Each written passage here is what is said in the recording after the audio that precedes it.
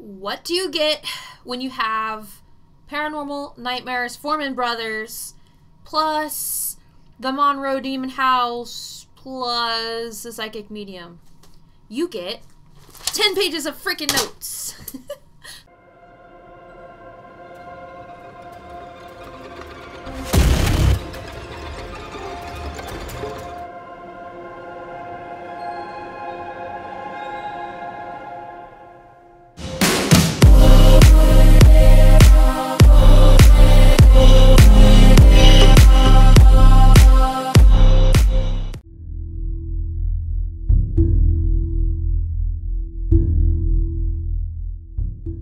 I pretty much checked out season 16 episodes 7 and 8. I didn't get through all of episode 8 just because of all the notes I kept having to take, and there was so much. I didn't want this video to be 2 hours long. Without further ado, we're going to be discussing everything here. Now, I don't know if you guys want me to check to see if they have attachments as well, or if you just like these types of videos. Let me know down below which you prefer, or if you like both, because either way, I like doing these videos. But I'm going to be inserting some clips, and I will also be linking the videos in the cards and in the description. There we go. So in, season 16, episode 7, aka The Demon House Alone, Evil Monroe House, Paranormal Nightmare TV, with Shaun Fourman. He goes in there first. The first thing I pick up, I feel discombobulated, like, immediately, which is not a good sign. I do take notice of the Ouija boards. I don't know if anyone actually used them in the house, or if they're just there for decoration, but I suspect Ouija boards were used in that house, which, just adds to the problem. And I know that they kind of touch upon this, and I have no proof that I picked this up before they said it, but guys, just take my word for it, and if you don't, that's okay too, because, there's a lot of fakers out there, but I get it.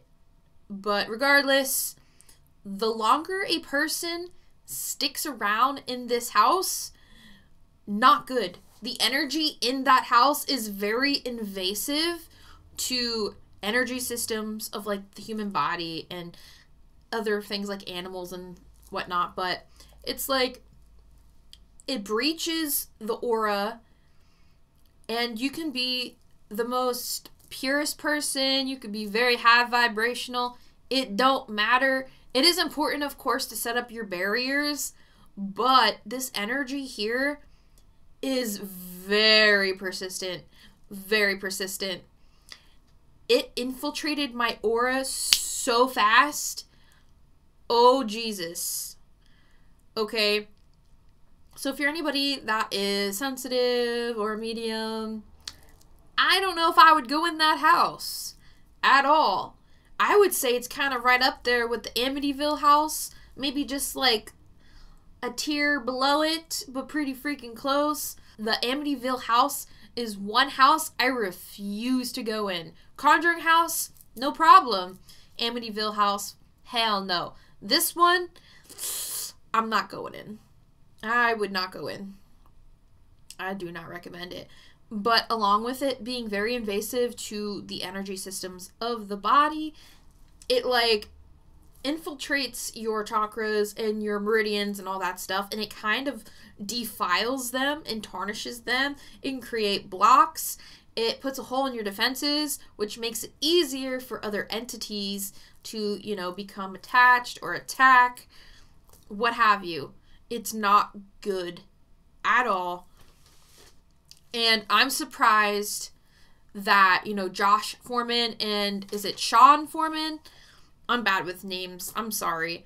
I'm surprised they stayed there as long as they did.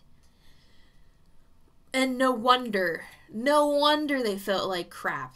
Because it's like the moment a person enters into that space, the energy works on your chakras. And then it's like all the little parasitic thought forms that are around kind of flock to you like piranhas. Like, if you ever see the cartoons where there's like a river and there's piranhas and someone throws meat or whatever and they just go crazy. That's the thought forms there. And there's a bunch of earthbound spirits. I call them earthies sometimes, but there's quite a few in that house too. I will say the image that they gave me of like the corruption of energy, it's like if you see a light bulb that just gets cloudier and cloudier and darker until it turns black. That's what that energy does. And while it does that, it also lowers your vibration simultaneously. So again, it kind of like pulls you down and it makes it easier for things to attach. And the guy that owns the property, oh Jesus, I'm worried for him. He needs to let go of that house. He needs to get rid of it because holding on to it only makes his attachments worse, because he does have, I would say he's got quite a few attachments, and some of them are from that house. That house is going to make him ill, and I would not be surprised if he gets very, very, very sick, if not already. And it's to the point where it can cause death, not to freak anybody out. But he's been around that house far too long that the illness that he contracts from the negative energy could potentially cause death. He needs to clean out his chakras, get some energy healing. He needs to get those attachments removed. Get a deliverancer, a few, however you do your attachment removals, or he does whatever. He needs to do something because it is gonna affect his health tremendously. I did start feeling nausea immediately, which again is a red flag. I did feel burning on the back of my right shoulder blade. There's a lot of parasitic thought forms in the space, and a lot of them are created from the negative energy output of the main negative entity and Earthbound Spirits. If you know what it kind of reminds me of, it's kind of like a tactic too. Oh, Spirit show me. Okay. They work in unison.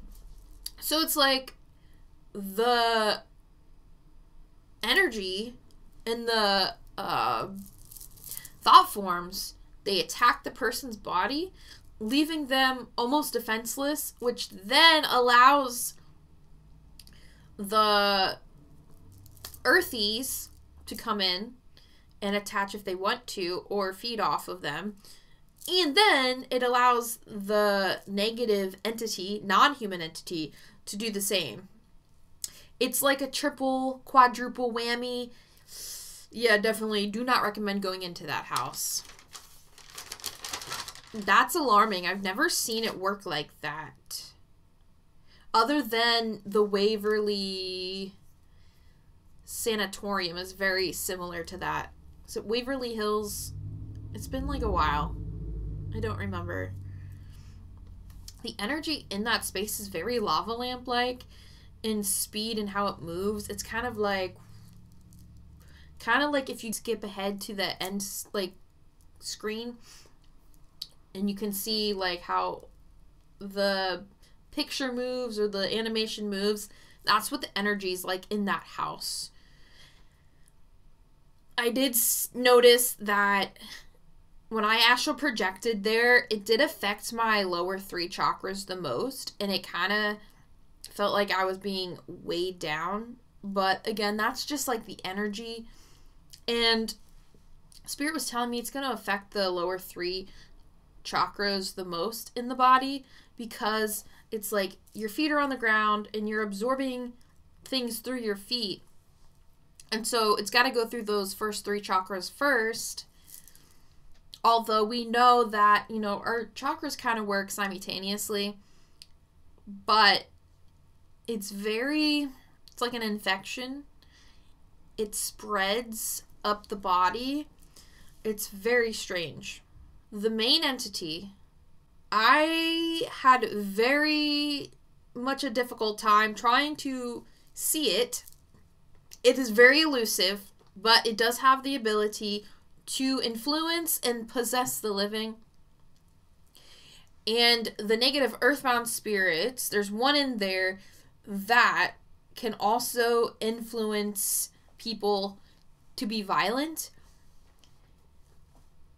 There is allegedly somebody was murdered in that house. From what I saw, I 100% agree. Because of what I saw, I'll at least explain later. But the entity that influenced the person to do the murder is very dangerous and can possess the living. And when it put me to sleep, it tried to possess me too. And it was freaky deaky and kind of traumatizing, not gonna lie. I did see when I was on the astral realm, Spirit warned me that, you know, if you take anything from that house, you're in danger. Don't do it. And they actually showed me like this thing where somebody took a lamp, something from that space, and it turned the son or a son of the person who took the lamp violent to where he tried to kill people in the household. There are a lot of fractals in the house, which are humanistic, human-like in nature. They're pretty much like imprints of a person.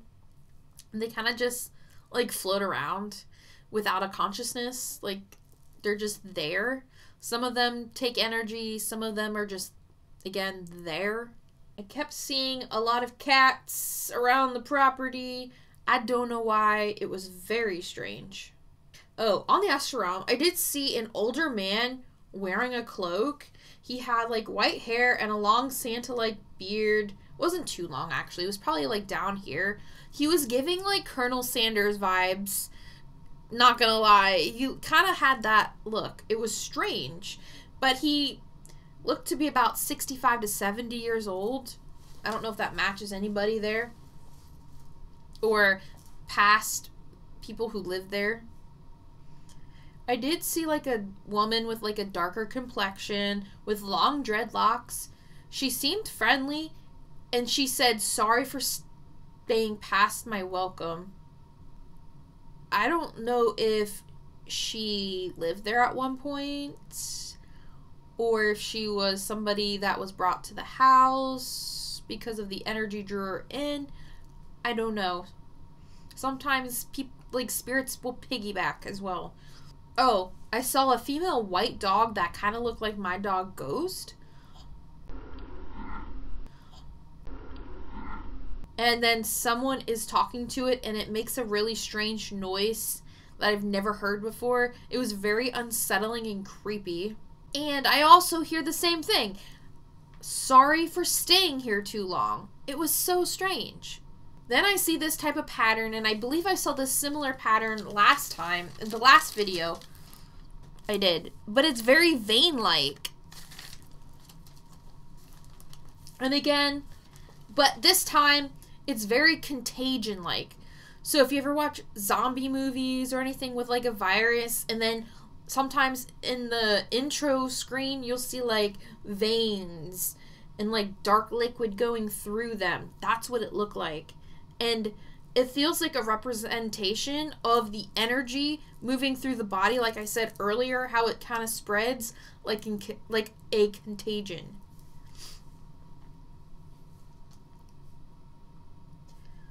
I did see a Native American headdress, but it looked old and creepy. And there was like this skull, a weird size shaped skull thing in the headdress. It was very murky and decrepit looking. And the headdress was super longer than normal to like where it was creepy. The energy surrounding it was very nauseating, and I've never seen such a thing in visions before. It kind of makes me think the land itself was corrupted by some sort of Native American ritual, and after it was completed, the byproduct, which is like either the tulpa or entity that was created, that could have been a result of that, whoever they asked for assistance from continue to linger around after the fact and collect negative energy to stick around. It's giving Baykok vibes though, and I suspect the area had a lot of death from battles and illnesses, etc. Now, if you don't know what Baykok is, and I'm probably saying it wrong, so you know, you can yell at me in the comments, but Baykok is an entity, and it is from the Anishinaabe Adizukan, sorry, I said that wrong, which is traditional stories and located in the Great Lakes region. It's a malevolent spirit of the Ojibwe Nation. And according to stories, it is said to appear as an emaciated skeleton-like figure with thin translucent skin and glowing red point for eyes. It is said to only prey on warriors and devour the liver of the victim. Additionally, it is said they cunningly approach a sleeping hunter and gently cut an opening in the chest in order to remove a part of their stomach. And, you know, to find more information, you know, I'll link the source below, but, you know, you can go on Wiki and look it up. But it's kind of similar to the Ikatomi, which is another Native American, like, being that used to be summoned to aid them in battle. And that's something Chas and I've actually seen in person. Her more than me. She's got a Native American background, so she's kind of got more experience in terms of like those types of energies, kind of like how I see astral spiders a lot. She's seen the Ikatomi, but like I said, this thing is very elusive. I had that slight glimpse of it. There are so many earthbound spirits in the location, and it attracts outside ones as well, which is where I feel like the girl with the dreads I saw, I feel like that's where she may have come from, unless she's one of the victims in that space. So 1648, around that clip time. What was that? Something just touched my hand. It sounds like a baby screaming. However, that is actually an energetic imprint. And here, you know, there are multiple reports of hearing children, and that's because the amount of children that have lived there over the years, due to their energy, they can leave large amounts of energetic imprints. But because of that, the negative entity that resides in that space knows that and uses that to also make sounds that sound like children are nearby, but it's not actually children. It's actually the negative entity mimicking, which is freaky deaky. I hate that. I did see a child running past his leg too, but it wasn't a conscious child. It was, again, an energetic imprint. Yeah, a lot of the child voices in the monitor are imprints. They're not actually the child. I would say most of them are imprints than the entity mimicking. So with the bones in the crawl space, well, the first thing I got, there's mice in there, but you don't have to be a psychic to know that. But I did keep seeing a woman in the basement and a small child running around, which was like a 3 to 5 years old, which would explain probably that energetic imprint. Because there's a lot of earthbound spirits in that space, it's really hard to pinpoint like who goes with what and who did what and the history of them, because sometimes I'll just see them, but I won't know who they are or what they did. I'll just see faces, and sometimes I won't hear anything. But I did see the woman. Oh, the woman in the basement is a newer spirit, too. At least she hasn't been dead as long as some of the other Earthbound spirits in that house. There was definitely child abuse in that house. Both male and a female contributed to that, allegedly. And that was influenced by the negative entity that was there. It's so weird because there's different points in time where different negative entities have kind of been in that space. Not all of them were there from the very beginning. I suspect that the Baykok skeleton guy looking one was probably first. And then there were negative events, negative energy that contributed to the thought forms. And then that energy contributed to bringing in some of the earthies. And then there were some ritualistic or dark things going on in that house that then brought in more dark stuff. I feel like it's so hard to separate a lot of this because time, again, is not linear, and sometimes it just stacks and I'm seeing everything all at once and I'm trying to like pick apart to put the pieces together, but it's like putting it together backwards. I don't know how else to explain it, but I suspect that the person's bones that are in that crawl space, they had their throat slit.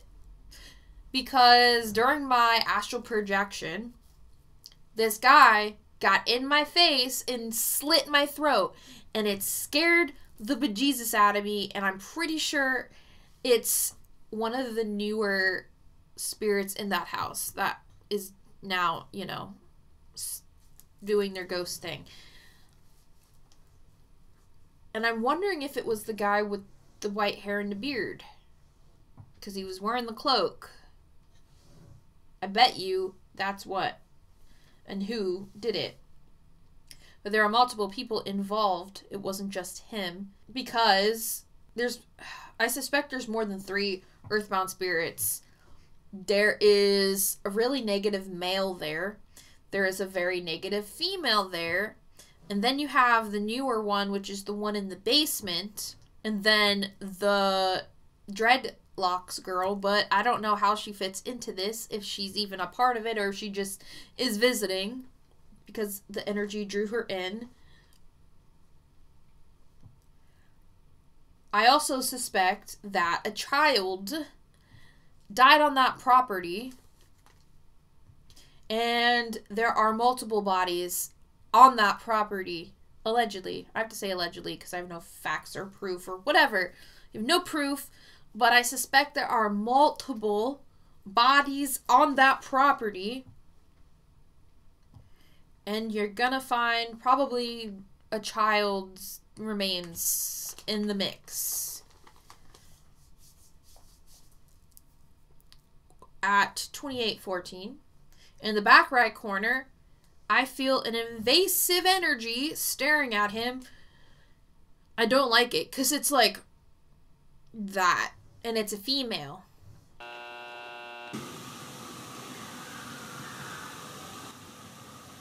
Please tell me you guys heard that.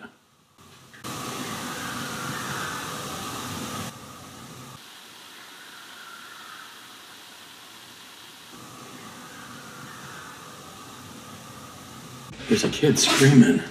I swear I heard a kid screaming up here. And then at 2925, there's a kid screaming that they hear and pick up. And that is an imprint of a child being abused, because I can see him getting his butt whooped. And it's not like a typical spanking. Oh no, this is bad. And, you know, 3113, I do see earthies moving across the screen, but it's very faint. Again, I see an imprint of a child being beat by a woman. I start getting a headache around the brow ridge and on my right side. I did light some copal and Shiva incense, and the sensation disappeared. Around 34 minutes, the name Avona Freeman pops up. Tell us her name.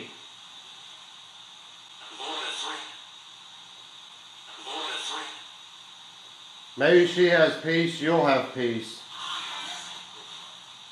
So if we got the same name 12 years apart on 2 different devices, that's creepy as hell. Could be the woman in the basement. I don't know. She didn't give me her name. PSA to investigators or people that are looking to investigate. You cannot take everything that comes across the spirit box as fact. Spirits lie. Surprise! I don't care if it's a human spirit. They can lie. And the whole Avona Freeman thing, after, I did all my notes and looked around on the astral realm and finished this, I Googled Avona Freeman, and she is a missing person in the same city. And so I suspect that if she's coming through, again, remember what I said about that house attracting other spirits? I don't think she's alive. She's not coming to me alive. And I suspect that she is attracted to that house, and that's what they're picking up. But it just reminded me of how people think that, and this, I should have said this in the last, video I did with Really Haunted, because I guess Vlad kept coming in through the spirit box.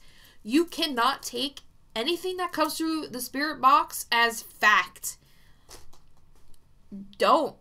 Because again, spirits lie. And not only that, you don't know what you're communicating with. Doesn't have to be an earthy. It could be pretending to be an earthy. And because you're communicating with it, you are creating a direct line of contact, which means it has a direct line to you. And because you are communicating to it or with it, you are inviting it. So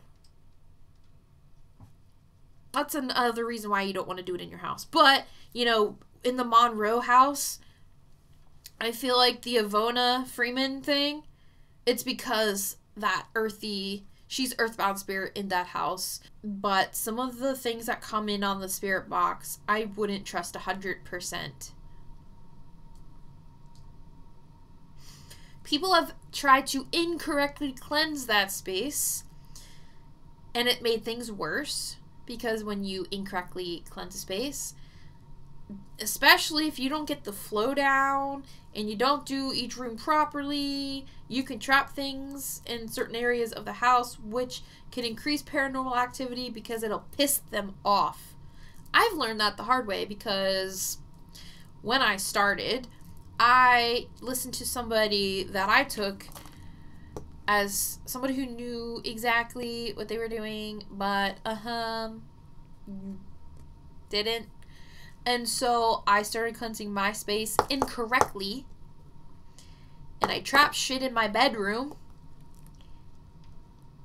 and I kept having freaking sleep paralysis and nightmares and attacks, and I was like, what's going on? If you cleanse incorrectly, you could trap stuff in your space, and it'll piss them off and cause more paranormal activity, more attacks, more psychic attacks, more sleep paralysis, more nightmares, more everything. Which is why it's important to do your research. Every house is different. There is a general rule when you do your smudging and stuff on the direction and whatnot, but each house, I would say, is kind of different because of window and door placements. For me, I have a massive window in my living room that I have to use instead of my door because it kind of sucks things out better than the door I have, because the door is like tucked away in a corner. It's so freaking weird. But it's little things like that that can affect a house cleansing. And yeah, they've been doing it wrong in that space, and it just makes it worse. There is poltergeist activity, but again, Part of it's from the thought forms. Some of it is from the imprint. Some of it is from the Earthbound Spirits. Some of it's from the Malevolent entity. Because again, they can move shit around the house in addition to creating other types of energies that transform into thought forms, which poltergeists are a type of thought form, and it's just like an ongoing pattern, ongoing cycle, if you will. The paranormal activity in this house that the Fourman brothers captured is 100% legit. 100% legit. They're not faking. At least in these 2 episodes, they're not faking anything. There is a familiar entity as a result of dark rituals, so yeah, something happened that they did. Somebody did something bad in that house. It caused a familiar spirit, and I'm pretty sure it caused the malevolent entity, the main bad one. It's very, very similar to demonic energy. It really is. But I don't want to label it as demonic or a demon quite yet until I know 100% certain that's what we're dealing with, because, you know, when you label that stuff as such, it can cause fear, and we don't want to fearmonger on this channel. We want to know what we're dealing with first. So I'm not going to give it a title quite yet. I will say one dark entity. Now this could be the main dark entity. I'm not quite sure. All I can say is the one dark entity that I saw isn't existing on the same plane as the Earthbound Spirits or the poltergeists. I did a quick sketch. It looks like garbage because I was half blindfolded, but whatever. It's very, like, shadowy, but, like, skeletal in, like, the torso area. And it's just pacing around the house. And it's really tall and hunched. And I feel like it's a product of one of the dark rituals that were done in the space. But you know what else it reminded me of? You ever watch Game of Thrones where Melisandre does that ritual for Stannis, and then she births a shadow baby thing, and then it kills... Is it Renly Baratheon? I don't remember. But it's giving that, and then when it's done, it kind of is just like, I don't know what my purpose is. I'm going to pace around the house now. And this one is definitely sitting on a different plane than all the other things. And then the main bad entity that can influence and possess people, it jumps to different planes in the same space, depending on what it's trying to do. The predatory vibe in that space is the man that slit the woman's throat, or at least what I saw as a man slitting a woman's throat. And I kept seeing that image over and over and over and over and over again, to the point where it made me very paranoid, because when I'm channeling, I do it blindfolded and I had earplugs in, and it was really creepy, and I didn't like that feeling. It made me feel like I was being watched by him. I did feel a prickle sensation on the back of my neck as I was writing the whole paranoia bit in my notes here. Like, as I'm writing this section up here, that's when I start feeling the prickle on the back of my neck. I'm like, oh, hell no.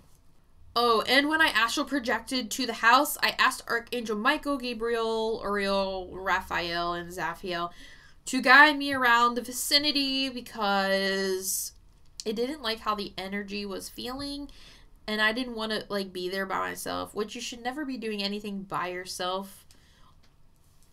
But I was led to this door, this very ornate looking door,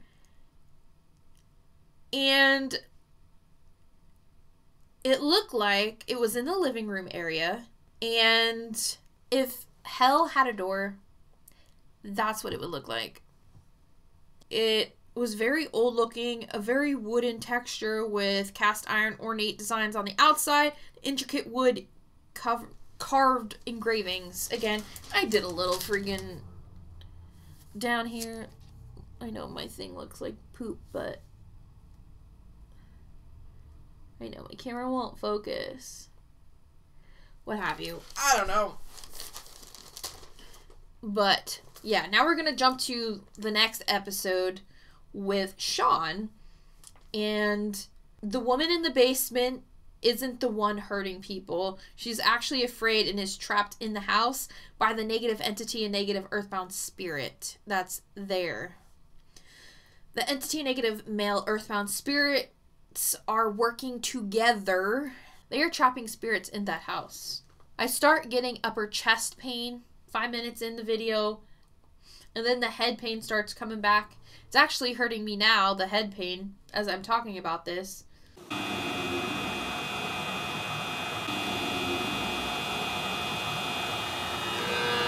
Now, in this clip,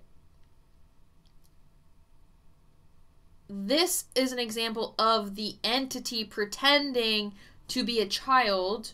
The energetic vibration is off. It is very heavy. It knows about the child, energetic imprints, and the history of children being in that space, which is why it did what it did. It's a good way to trick people into communicating and trying to invite them into their energetic space because they think it's non-threatening, but surprise, surprise, it's not a human. It's like something was just tapping on the monitor. Yeah, that thing you just tapped on, you can talk through it. Get like them cold chills through my body right now. No way. The cold chills that he feels here, when you enter a space that you know is haunted and you're sitting in a room and it starts getting cold, and or you start feeling cold, that is the spirit or entity taking energy from the space or the person. In this example, the spirit is taking the energy from Shaun. That's why he feels like that. And then, not long after, he starts feeling like crap. Again, it's as a result from the spirit taking energy from the person. I do hear a dog bark, and I feel like that is an imprint. Oh, when the spirit says, I like you, the spirit likes to feed off him and his energy, and that's what he means. The spirit is pretty much saying, I like your energy, man. I just think there's so much energy in this place. It's like it's everywhere except for hell. 1715 hell. There's multiple portals. One in the basement, one massive one in the living room, and one upstairs. And some of the spirits are being held there, and I suspect that the entity... Yeah, okay. So the entity is collecting. Yeah. The entity in the negative male earthbound spirit are collecting spirits to feed off of, and that's bad. And yeah, like I said, there's other bodies on that property. They just haven't found it yet. And I suspect there is a child too buried there. Typically, when you have a murder of a child, especially a young child, especially between the years of 3 and 5, they aren't going to be remaining earthbound. There are some rare cases where that can happen, especially if there are spirits and entities collecting other spirits and keeping them from, leaving. This would be a good example where it could, but a lot of the children I saw, they didn't have a consciousness, and it was more imprint than an actual child. But so I feel like a lot of it is either the imprint or the negative entity, mimicking it. So that is all of what I picked up again on these two videos.